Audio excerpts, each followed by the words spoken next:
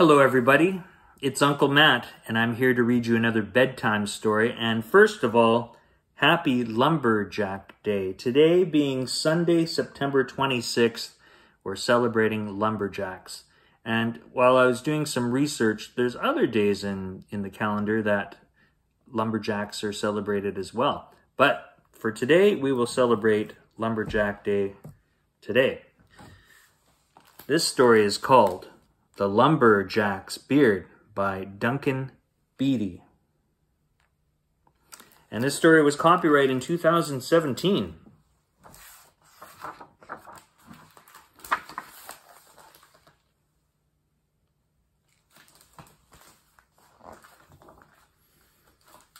Here we go. You ready?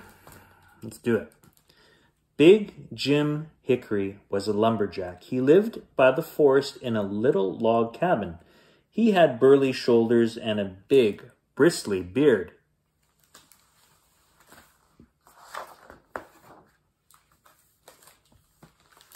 Every morning, he did limbering up exercises. It's very important to limber up if you are a lumberjack. And after a hearty breakfast, it looks like a lumberjack breakfast, of pancakes and maple syrup, Jim slung his trusty axe over his burly shoulder and headed out into the forest.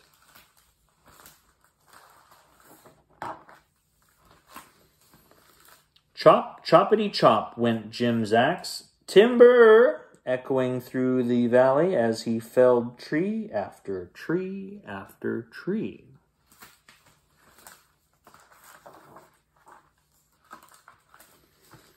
After a long day of swinging, whacking, cleaving, and hacking, Jim headed back to his cabin.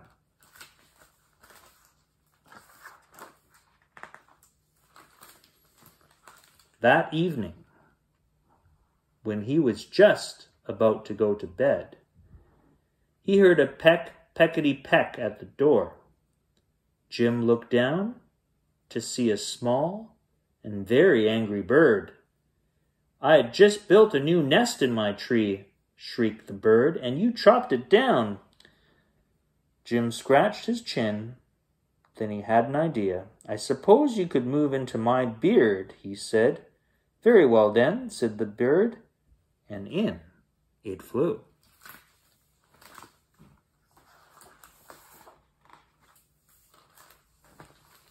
The next morning, Jim woke up earlier than usual due to the birds chirping at the crack of dawn. He did his limbering up exercises, got dressed, and ate his breakfast with a little help from that new tenant in his beard. Jim's next job was to strip all the branches and leaves from the tree trunks and burn them in a big bonfire.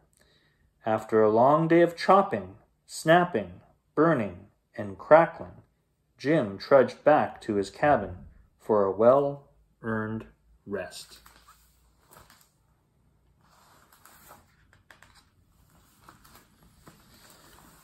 No sooner had he put away his axe than he heard a noise at the door. Scratch, scratchety, scratch. He looked down to see a very angry porcupine. "I needed those leaves and pine needles to make a cozy shelter, but you'd burn them. Where am I going to live now?" snapped the porcupine. Jim thought and scratched his chin. "Well," he said, "I suppose you could move into my beard." He bent down and the porcupine crawled in.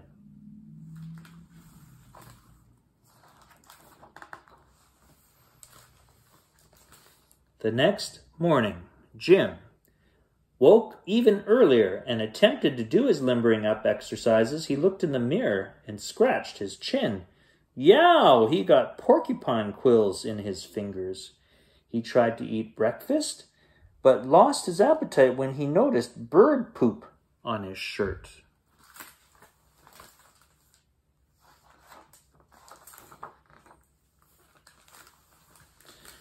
Jim's job that day was to float all the tree trunks down the river to the lumberyard. One by one, he rolled the logs into the fast-flowing water. After a hard day of lugging, splashing, rolling, and crashing,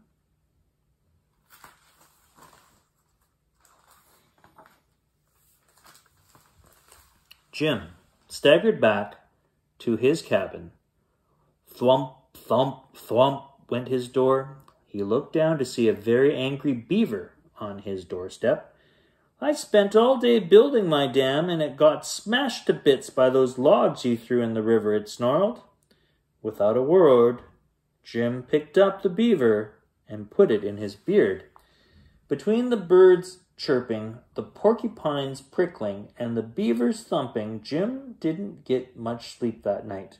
He was too tired to do his limbering up exercises in the morning, and the beaver's thumping tail knocked his pancakes all over the floor.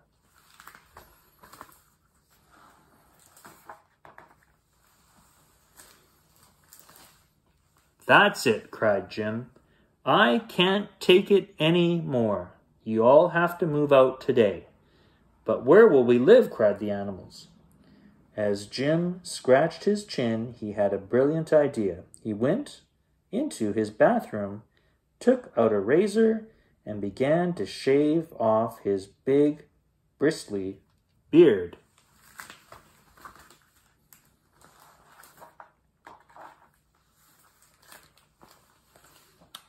Then, oh, look at that pile. Then he took the hair and piled it on his porch, and the bird and the porcupine and the beaver all moved into their big, bristly new den.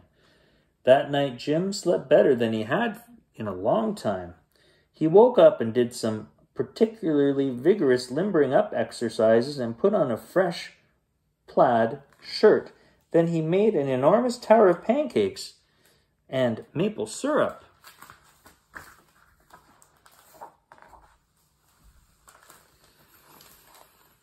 Jim looked out the window at the bare ground where the forest used to be and scratched his now stubbly chin. Then he had another brilliant idea. Jim took his shovel and dug hole after hole after hole after hole.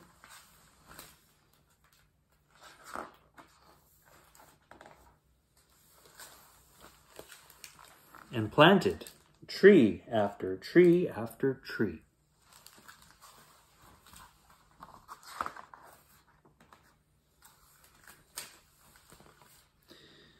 Jim's beard grew back over time. The trees took quite a bit longer.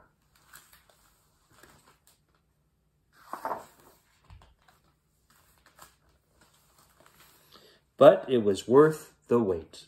And you can see Jim there reading to the animals a book on planting trees. The end.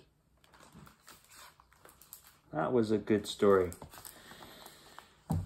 And that's all the time we have for Uncle Matt's bedtime story. I hope you enjoyed that story, and I'll see you next time. Goodbye.